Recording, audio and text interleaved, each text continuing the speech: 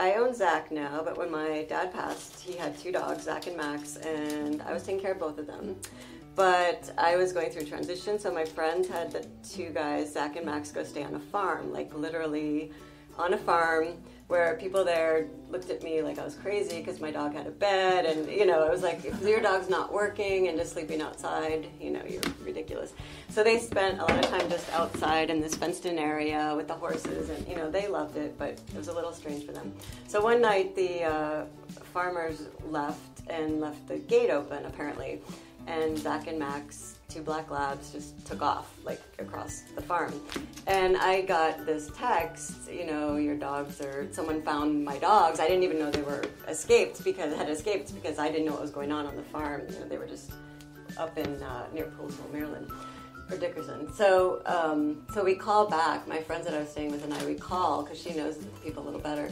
And this very nice young guy said he had found my dogs. I was a little bit panicky, and then he was incredibly loving of dogs, and he said, "Oh no, it's no problem. They're the sweetest dogs. We just adore them, and no worries about it. We just wanted to let you know." And it said, "Well, I can't come and get them because they're supposed to be at the farm next door." So apparently, when they escaped, they just went to this was a big family farm, this awesome place. But they apparently just went to the next group of friendly people. So they essentially picked this place, and this place had pigs, and it was working fine. These people were just amazing.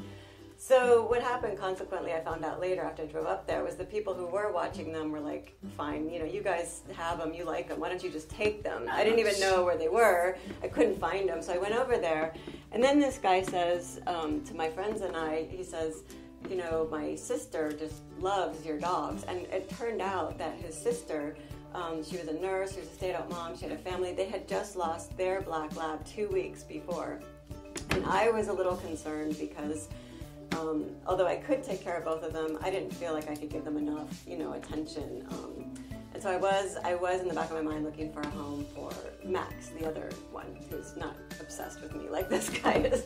And she, he mentioned that she might be interested. And my friend, who was pushing them to be adopted more than me, Max, I was a little hesitant. But she put it out there, "Oh, he's up for adoption," and, blah, blah, blah. And she was kind of the one that helped push me toward that, because I didn't want to put an ad, I didn't want to do any of that.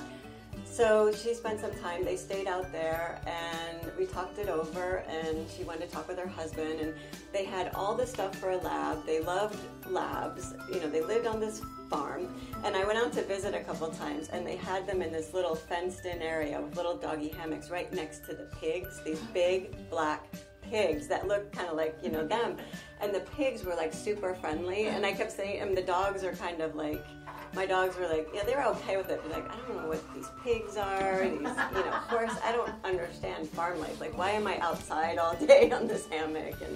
But they were, they were well taken care of, and these people took care of them while I was transitioning. They didn't have to keep both of them, they just wound up there.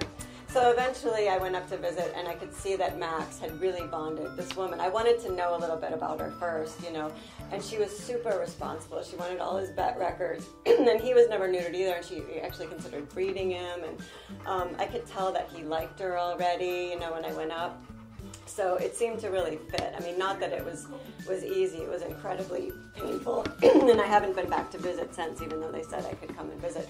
So consequently, he got adopted. And they said, if you really can't take them, they said, well, we might take him. I'm not really sure, Zack, I'm not really sure how it would work because he's so, one-on-one obsessed, and he's not as easygoing. And I was like, no, he has to stay with me. So anyway, that was the story that we kind of felt like they chose. They chose their owners, and these people had just lost their dog.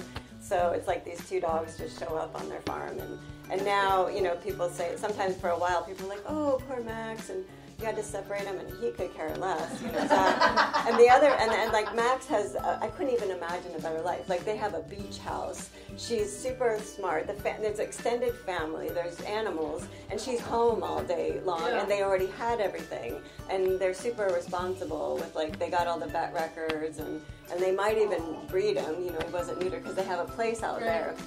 So he got a really good deal. Yeah. So yeah, it was a good story. First choice. He's like, I have enough pigs. Let me get in the car. I'll live in an apartment as long as you're there. I need the AC, please. Yeah, I need some AC and a bed.